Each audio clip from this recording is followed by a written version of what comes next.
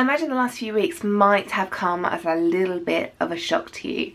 I did warn you things would be different in year 11, and they are very, very different. You are going to have increased pressure, increased focus from your teachers. In some schools you may now be the oldest year in school and everything is going to be focused on you. Some of you may have even heard the dreaded word mocks coming up.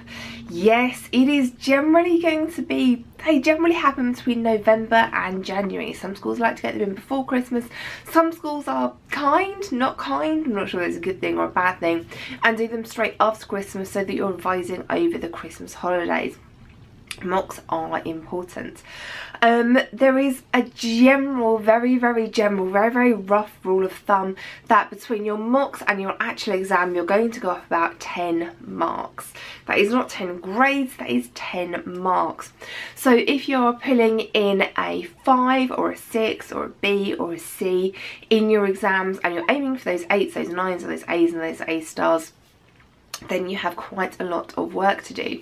If you are getting the grade that you're supposed to be getting in your mocks, that is brilliant, but do not slack off. Your mock results and results that you're getting in class are probably going to lead to things like interventions being put in place. These are going to lead to talks about predicted grades. Parents' evening is probably going to be coming up very shortly as well, as your teachers and the people at home try and sort out whatever issues may be dealing with at the moment. Try and get you the best grade that you possibly can. And then on top of all of this, you need to be making choices about next year, about colleges, about sixth form, about A levels, about apprenticeships, potentially even about jobs that you want to follow. There is a lot for you to do at the moment. I know it is stressful. So the first thing I want you to do, and I know it's easy for me to say, not very easy for you to do, is to not panic.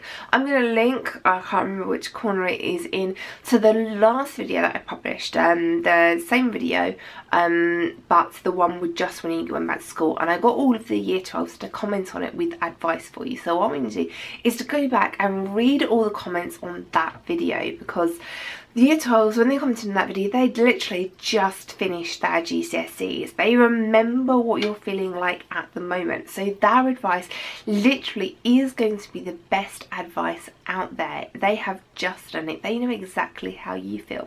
So please go and watch that, read all the comments, and please take the advice on board. Because what the majority of them are saying is what I've been saying for a while now, is that please start revising. And I don't mean sitting down for hours and hours and hours and slogging and slogging and slogging. I mean, like, start making flashcards now, start doing questions now, start doing papers now. The more you do now, the less you have to do later. We're talking little and often, little and often, little and often.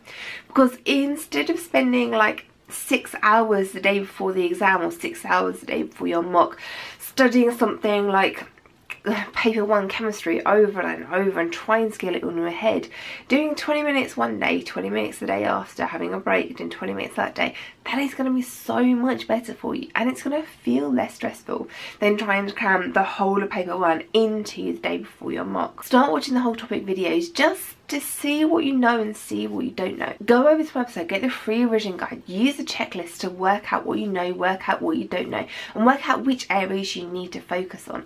There's loads and loads of stuff that you need to recall, like your vocab for French, your dates for history, your units and equations for physics and maths. Start making the flashcards now.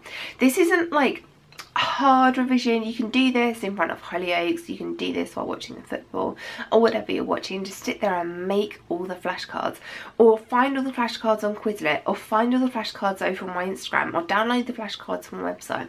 I'm doing so much stuff that I can try and help you in so many different ways to make your life as easy as it can be. But you have to do some stuff as well, because the more work you do now, the less work you'll have to do later, and the less stressed you'll be when it comes to exam times. And that is really what we're aiming for you not to be stressed around exam times. So please guys, please remember to look after yourself, and please remember that part of looking after yourself is doing sensible small chunks of revision frequently and not overloading yourself.